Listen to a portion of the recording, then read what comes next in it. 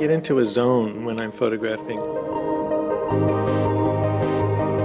The things that I like to look for are patterns and geometry. You might see things in a microscope sometimes that have some of the same patterns. I'm a pilot. I got my license when I was 17, and that's actually when I first began photographing aerials and airplanes. I grew up in Los Angeles, moved to New York, and practiced architecture. Those are the two cities that I know and love.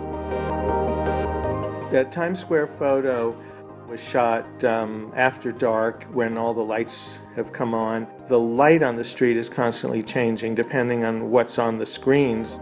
You see all the taxi cabs. I mean, they're almost like blood cells moving on arteries, and it's almost like information moving down the streets. Disney is the only private entity in the United States that has its own no-fly zone. I found it was only to 3,000 feet. So I got the helicopter and I brought some longer lenses with me.